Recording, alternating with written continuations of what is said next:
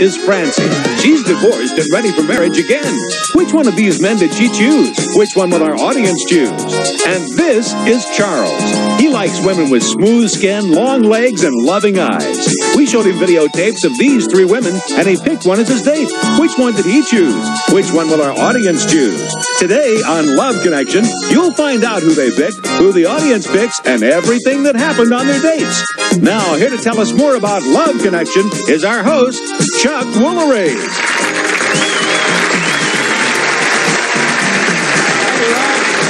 Thank you, everybody. Welcome to the show. You know, there are more than 60 million single adults in the United States, so here on Love Connection, we've got a new way for singles to meet. Here's how it works.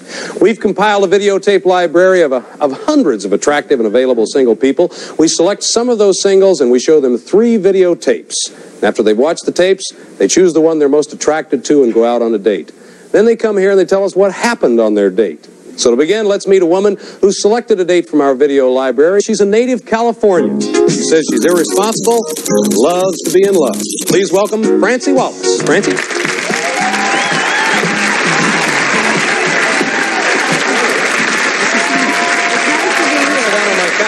the pillow back. Well, what does it take for you to fall in love, Francie? I need something really romantic. Someone that smokes and drinks cigarettes. And Smokes and drinks cigarettes, good. And drinks cocktails and can lift me. And can lift you? Can lift me. Now you're divorced, yes? I'm divorced. Francie, what went wrong?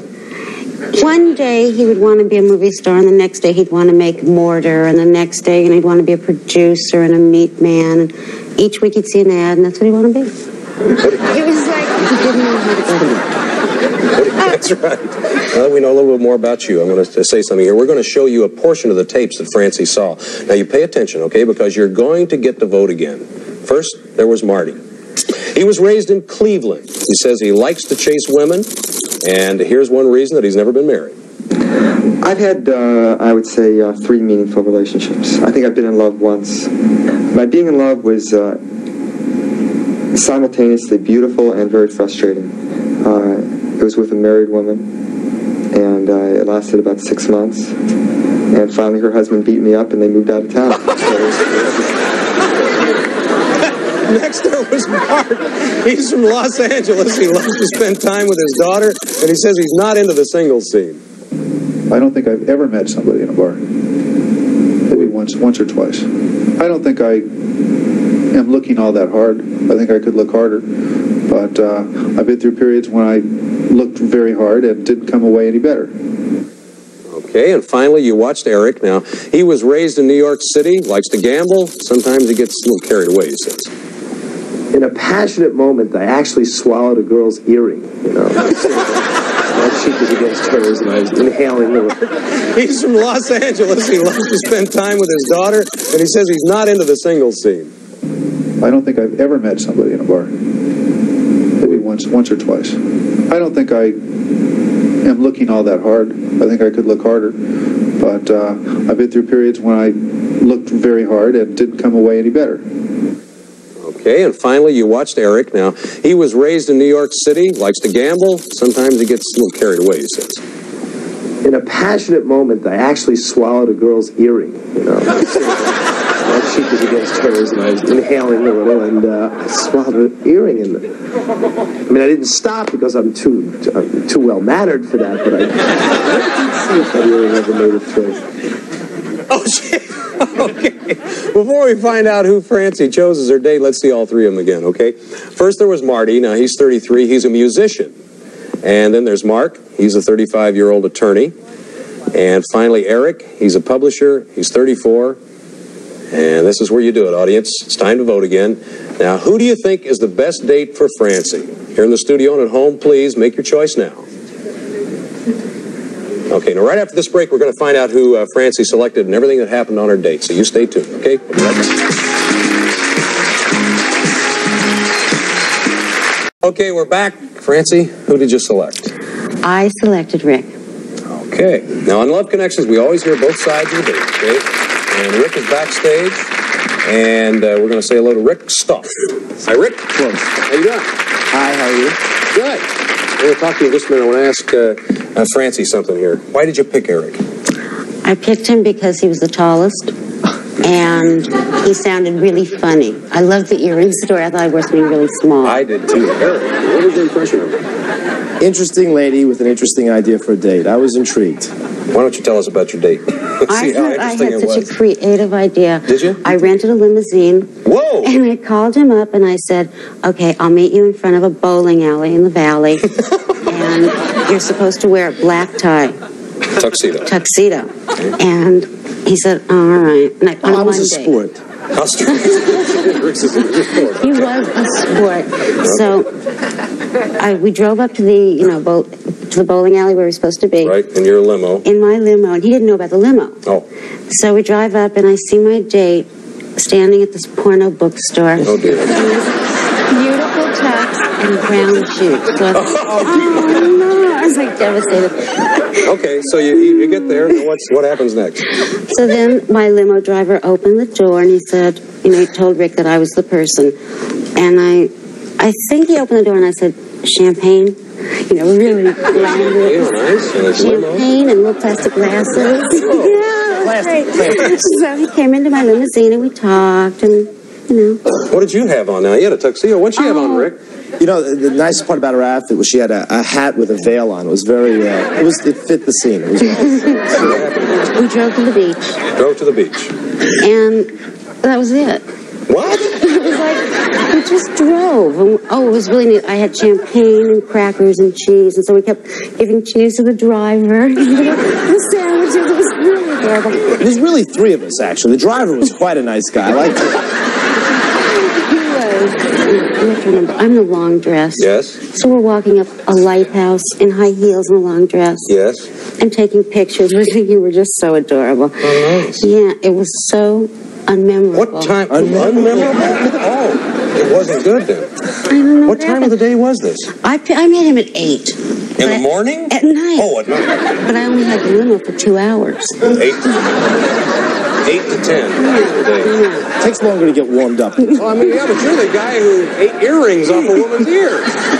What happened? I wasn't hungry yet. You were hungry. Well, how did it really end, though? I had a date at 10:30. Oh, that's how it ended. I see. Okay, let's take a look and see the audience. Marty, 56%. Yeah. Wow, yeah, Marty, 56%. Okay, now here's the deal. What are they? All right, if you follow the audience's advice, we'll send you out on another date with Marty. You don't want to do that? No. He's too short, and he's just got weird ideas. Well, listen, I want to thank you, Rick. Thank you very much for being on the show. My pleasure. We have a nice gift for you. Maybe we'll see you again. Thanks a lot. Okay. By the way, we have a nice gift for you. Good. Thank you so much for being with us. We'll be back in just a minute.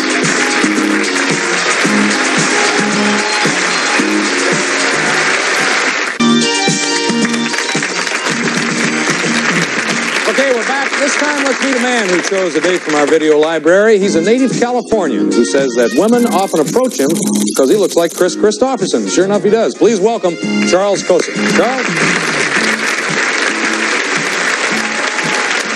Hi, Chuck. How are you? Pretty good. You really do. I was mentioning to you earlier that Chris is a friend of mine. You do look a lot like him. It's incredible. Yeah. You probably hear this all the time, don't you? Yeah, it's absolutely incredible being a bartender. I hear it probably 10,000 times a year. You get a lot of dates just because you look like Chris? Well, yeah, I get to be selective, let's say. The women, what do they do when they find out you're not? Obviously, some of them think you are in different places. Obviously, yeah. People think I am, but the places I hang out aren't the places that Chris Christopherson hangs out. Does it help? Oh, definitely. Look, I tell you what, we're going to show you a portion of the tapes that Charles saw, so watch closely because you're going to get to vote again, okay? First, there was Barbara. And she's from Chicago. She's a marathon walker who likes to eat, and she doesn't mind being alone sometimes. I don't feel the need to be out with a man every single night of my life. I enjoy being by myself. I'm very selective, and when I like somebody, I like them a lot. And it's usually somebody very special that I can have long conversations with and do, the things that I enjoy doing. Next, there was Suzanne. Now, she's from Tennessee. She likes bicycle riding and long weekends, and here's something else that she likes. I like hairy men, you know, little hair, but I don't like hairy knuckles. I don't know why. It's just kind of a caveman type thing. It's almost like dirty feet, you know. But dirty feet, you know, if they're you know, construction worker or something, you know, Paul Newman could get away with them. He could get away with hairy knuckles. Finally, you watch Denise now. She was raised in the Midwest. She's a bodybuilder who enjoys all sports, and here's the kind of men who turn her off. Someone who talks to you but talks right through you, like they want to look at someone else while they're talking to you, or someone that talks about their old girlfriend or someone else, another female, you know, like you aren't even there. Now, before we find out who Charles chose, let's take a look at all three of them again, okay? First, there was Barbara. She's a 33-year-old production coordinator. Then Suzanne, she's a credit analyst, and she's 27. Finally, Denise, she's a 27-year-old hairstylist. Okay, audience, it's time to vote again. Who do you think's the best lady for Charles? Here in the studio and at home, too. Please make your choice right now, okay? We're going to find out who the audience chose in just a moment. But first, let's find out who Charles chose, okay? You chose Suzanne. I chose Suzanne. All right, now on Love Connection, we always hear both sides of the story, and Suzanne's backstage. So let's welcome Suzanne Blackburn. Hi, Suzanne. Are you there? There she is. Suzanne, I'll get back to you in just a moment, honey, okay? Okay. All right. Why'd you choose Suzanne for obvious reasons? I knew Suzanne was a good old gal as soon as I saw her, you know, being from Tennessee, and you know, I knew she was a good old gal. All right, well, Charles had the feeling. Charles thinks you're a good old gal, Suzanne. What was your first impression of him, never seeing him before? Well, I talked to him on the phone, and he was a really nice guy. He was really easy to talk to. I think we talked for about an hour. All right, good. So you liked him? Yes. Yeah, liked him on the phone. What did you think of him when you first saw him? The first time I saw him, I told him, "You look like Chris Christopherson." Right. Tell us about your date, Charles. Well, let's see. First, I went to pick her up, and I had a sheet of stickers, you know, transfer stickers, and I said, well, which one do you want? You know, they said all kinds of things, like, I love the Raiders, I love the Dodgers, I love this, I love that, and then she came to the one that said, I love you. That's the one she picked up. Ooh. I says, okay, you got I love you. That's sweet. And I thought that was a real good getting off point right there. You must have really liked him right off, huh? Yeah, I did. Usually, some people you like, and right away I liked him. He was really nice. He was a gentleman through the whole date, and we had a really good time. Southern girls, boy, they're so sweet. What happened next? Then we drove out to Dodger Stadium, got our place to park, and I says, well, it's time for breakfast. Went to the ball game? Sure, Dodger Stadium. So I got in the trunk and whipped out a bottle of champagne, and we had breakfast called tailgate party. Well, what else happened, Suzanne? Well, after a few drinks, it was hard to remember exactly. No, then we went to the game, and we got into a conversation with some gentlemen in front of us, or rather he did. About what? I don't remember. And then she went to the bathroom one time, and the two ladies behind us in the row behind us, you know, they had their two little daughters, and they wanted to get their picture taken with me and sign their programs and all that stuff. So I obliged by signing my own name. Oh, good. And then she came back, and I was trying to watch the ball game out of my left eye and listen to her talk in my right ear. And she talked quite a bit. Of course, I knew she would, because I knew she was a good old gal. Suzanne, what happened then? Well, then... How was the ball game? Did you like the ball game? I don't remember a lot of the ball game. But it was a lot of fun. Then we went back to my house and spent a couple hours. Really? Want to tell us about that? Well, we were both tired by the time we got back. And so we just kind of... dozed off there. Yeah, just kind of lie down and take a little nap. Yeah. How'd the date end? There? It ended there, yeah. After that, I went home just shortly after that. Fell asleep and woke up and... Something like that. You guys had a great time. You got the right idea. I'm kind of anxious to see who the audience picked on. Let's see if they had as good a taste. Too. Okay? I'm anxious as well. All right, let's take a look over here at the monitor and see. Big margin, 53% Suzanne. All right. Thank you, Suzanne. Audience knows it. All right. Well, we picked up the tab for the first date. We'd like to pick up the tab for the second date if you'd like to take Suzanne out again. Oh, I'd love to, Chuck. Thanks for offering. Suzanne, is that okay with you? That's excellent with me. Well, come on out here and join us on stage. They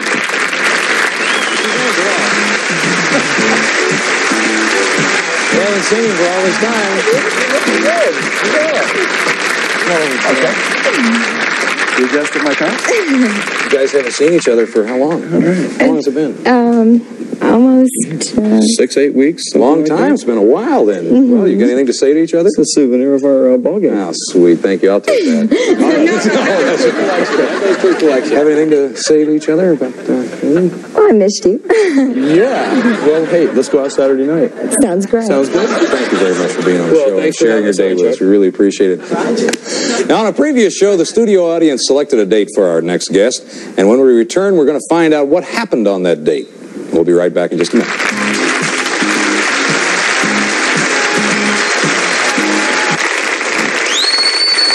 You know, last week, our next guest agreed to let our studio audience choose his date.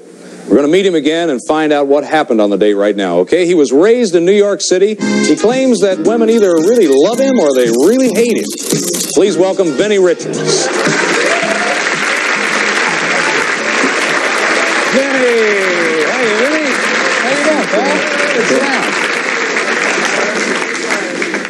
down. Now, before we find out about the date and everything, let's talk for a minute, okay? Last time you said you were a great boyfriend and a terrible husband. Explain that to me.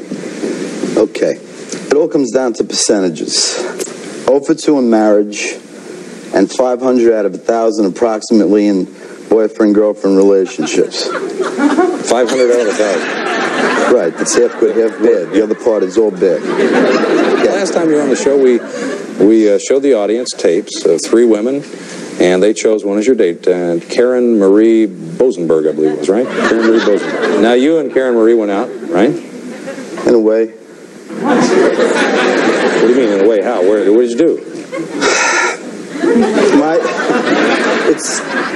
It's easy. The way my life's been running, I had chosen a week ago for the audience to pick for me because, you know, I've been doing a lousy job lately, and I admit it. Now, it turns out that the audience did a worse job that I could have done.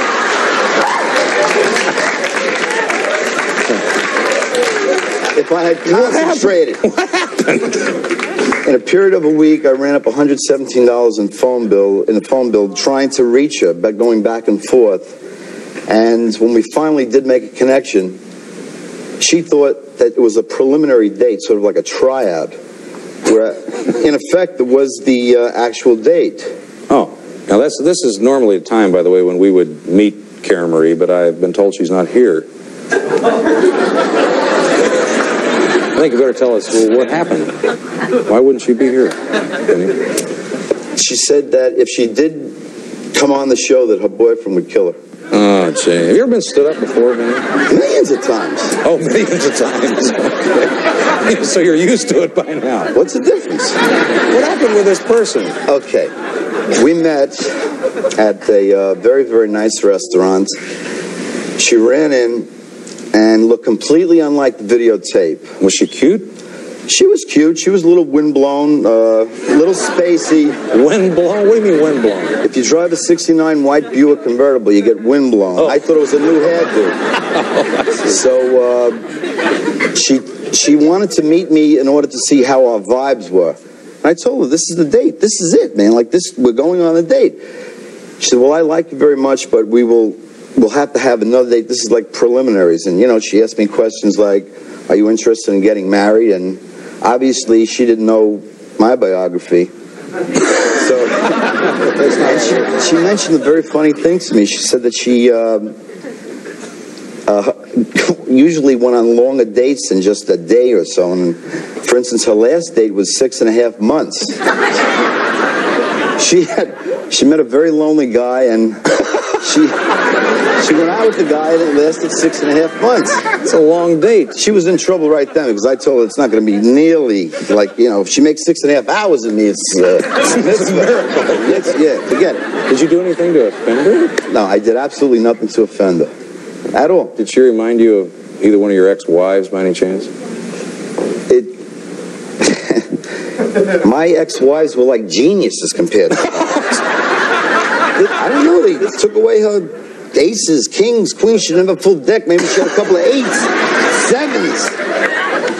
It was rough. It was a rough, another rough night for me. I see people that come out here, they're kissing, they're hugging, they're holding you. Thank God. Oh, they're going to see each other again. I can't have it. if someone shows up, I have a conversation for 20 minutes, I light a candle. It's unbelievable. You light a candle? 2 or 3 candles I'll light. It doesn't matter. Oh, gee. You had a tough time on this one, Vinny. Always. This is my life here. You know, Vinny, since your date didn't work out, I think it's only fair for us to offer you a date with another lady. Okay? Is that okay with you? At this particular point in my life, anything's okay, Chuck. Let's take a look at the 2 that were left over, okay? One time. First, there was Becky. Now, she's divorced. She's 31 years old. Kind of cute. Next, there was Marcia. She's 37. She's never been married. She's kind of cute, too. Would you like to go out with one of these ladies? I'd like to go out with both. I'll start with the number 1. So you're going to go out with Becky, right? Right. We're going to pick up the tab for that. Again, we'll pick up the tab again. I want you to go out on a date. I hope you have a great time. So do I. And come back real soon and tell us what happened, okay? I'll be back tomorrow night. That's our show for today. We're going to be back tomorrow with more singles trying to make a love connection. I'm Chuck Woolery, and I'm going to be right here. Some guest on Love Connection will receive one of the following. Jovan Musk. Drop for drop, Jovan Musk has brought together more men and women than any other fragrance in history. Try it today and see for yourself. Jovan Musk. Or a tote bag from Pan American World Airways. Across the country and around the world, serving 6 continents, 47 countries, and over 110 cities. Pan Am, you can't beat the experience. Or a versatile, full-valued 106-channel public service scanner radio. Scan for the action with Regency. Or the wide receiver. Univac's dual-purpose quart unbreakable stainless steel thermos. Wide mouth for foods, narrow neck for beverages. Available with tote bags from Univac.